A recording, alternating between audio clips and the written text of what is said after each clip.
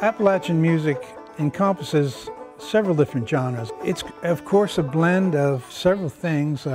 Scots-Irish people brought a lot of music with them. German culture has some influence too.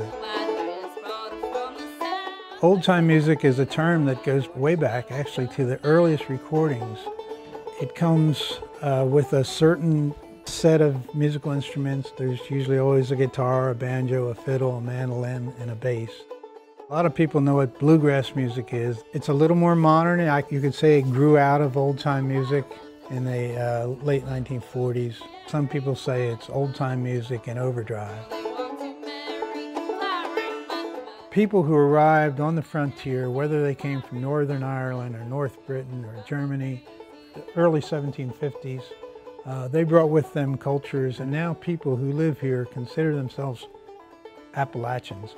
It's both dialect and music and customs and traditions and folkways of all kinds have a particular Appalachian sensibility to them. I think that there's a real pride in what the people of Appalachia have made together, and traditional music is a big part of that. And the music specifically it's something that everybody kind of identifies with, I think, in Appalachia, even if they don't play it. It played an important function for hundreds of years, really. Playing music, singing, playing an instrument, or dancing. They were ways of taking your mind off your troubles and getting some respite from the work you've been doing, and also building communities. Like when I was in high school, we would do jam sessions at the library, and there you could walk in any Tuesday nights or something, and there'd be like 20, 25 kids filled the library, and we all were playing old time. We all knew the same set of songs. I grew up in a musical family. Everybody on my mom's side of the family played music or sang, and there were always people coming to our house to hook up their amplifiers or, you know, get out their guitars and whatever, and they'd sing and play till daylight a lot of times. And a lot of people would, they'd just meet at their houses and move the furniture back and dance in the living room and, like I say, roll up the rug, you know, and that kind of thing. And so a lot of that used to go on too. And that still goes on in our family. The sort of earliest culture that arrived here in that period has really maintained those old traditions. Old-time music, you can hear fiddle tunes that have been played pretty much the same way for a couple of hundred years.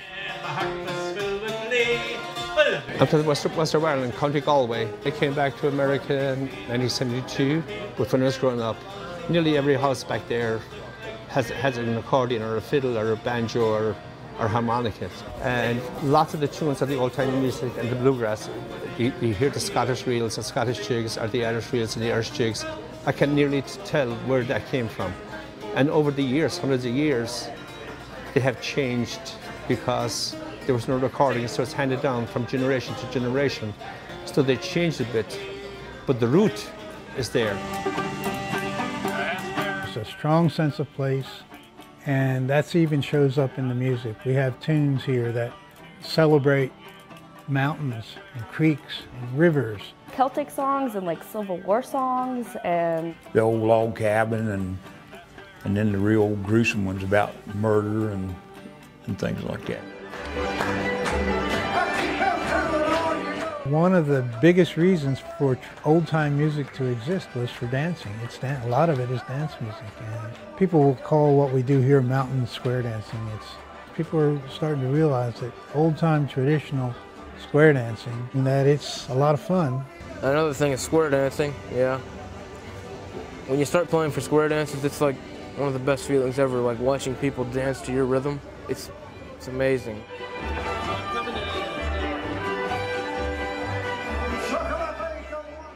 This music, you never really meet a person with negativity. It's kind of like a big family. There's a special bond that you get when you sit around and jam and play. Everybody's really nice to you. I'm just attracted to any music that feels like it's full of heart, and that's absolutely what the music of this region is. This region has hard times. We've sort of been going through economic transition, but the music has stuck with us through it all.